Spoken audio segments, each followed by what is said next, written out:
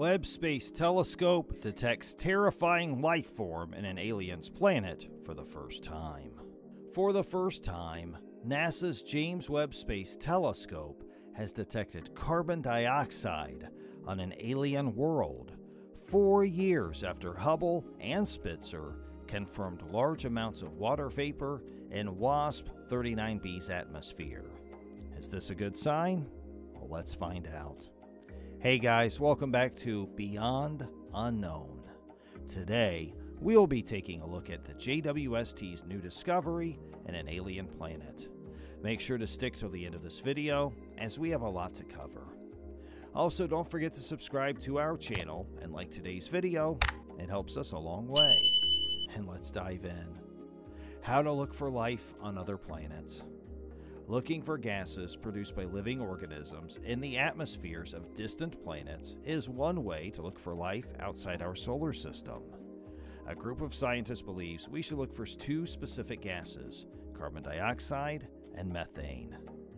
Most astronomers believe that looking for oxygen as a sign of extraterrestrial life is a good idea, because many plants and other organisms constantly emit the gas. Oxygen is abundant in the Earth's atmosphere. Without life on Earth, oxygen would eventually become extinct.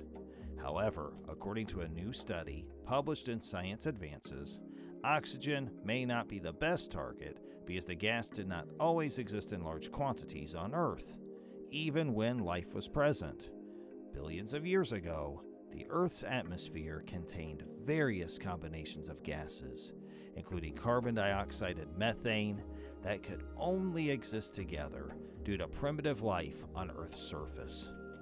According to the study, carbon dioxide and methane react with one another, causing methane to eventually disappear, unless some types of organisms continue to pump more methane into the atmosphere. Finding those two gases together on another planet isn't always a deal breaker. Methane can be produced by a wide range of processes other than living organisms. However, scientists claim that they calculated the chances of an atmosphere containing the two gases with no life on the surface, and the chances are slim. You can make a little bit of methane without life. However, without life, it's difficult to explain why there's so much methane in the atmosphere. Astronomers have long debated the best methods for searching for life on other planets.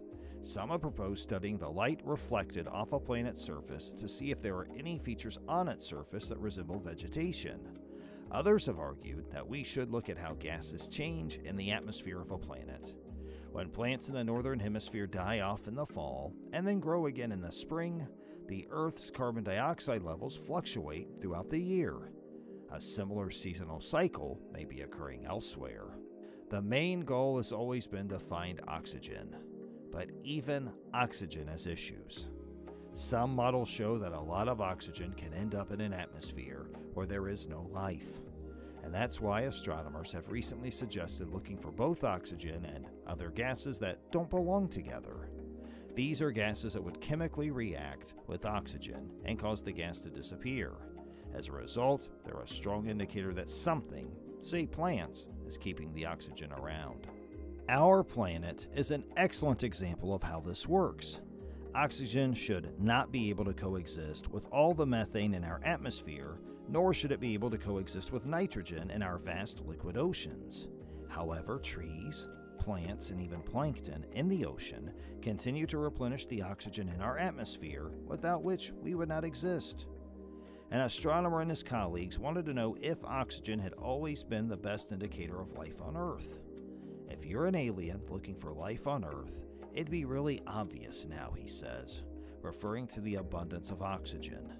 However, would you be able to detect life earlier in Earth's history? And the answer is, perhaps not. There was almost no oxygen in the air for the first half of the planet's history, and the levels of the gas were extremely low for the majority of the second half. The researchers compiled all of their best guesses about what has been in Earth's atmosphere since the planet's formation 4.5 billion years ago. They discovered that our planet still had 4 incompatible gases in the first half of its life: carbon dioxide, methane, nitrogen, and water. As a result, they propose searching for carbon dioxide and methane on other planets, as these two gases are easier to detect than the others.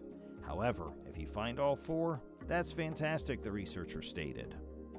According to an MIT planetary scientist who was not involved in this study, the approach could work. It's wonderful to see the debate should continue with new ideas, she says. But it's always possible that scientists will come up with other scenarios to explain a pairing of carbon dioxide and methane in the future.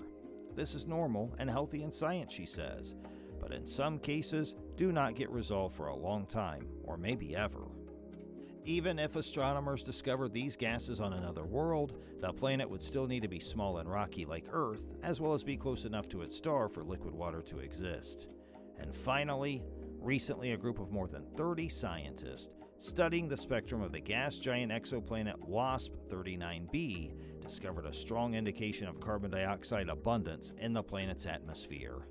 Previous Hubble and Spitzer Space Telescope studies had found water vapor, potassium, and sodium in the exoplanet's atmosphere, but this is the first time carbon dioxide, a greenhouse gas and, at least on Earth, a byproduct of animal metabolism, has been positively identified on a distant world.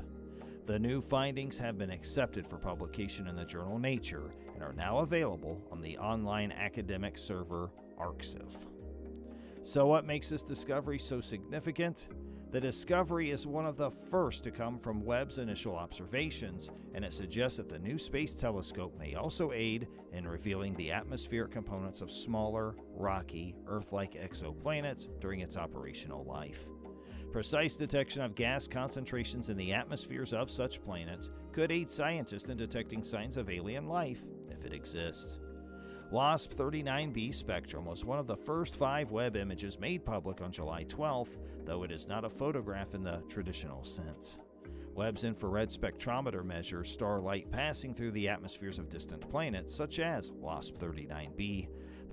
But since various elements and molecules absorb light at different wavelengths, the sequence of dips and spikes exposes what chemicals are present in the intervening atmosphere.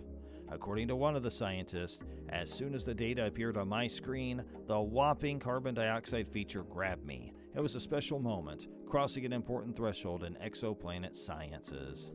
WASP-39b is a gas giant planet 700 light-years from Earth that orbits a sun-like star. It has roughly the same mass as Saturn, but is 1.3 times larger than Jupiter, owing to the extreme temperature of WASP-39b, which measures around 1,600 degrees Fahrenheit, and orbits its star at a distance closer to our Sun than Mercury does. Accurate carbon dioxide measurements can help scientists better understand the formation of exoplanets like WASP-39b, such as how much solid versus gaseous material was involved. However, the measurement also hints at Webb's ability to decipher the atmospheres of smaller, more Earth-like rocky planets.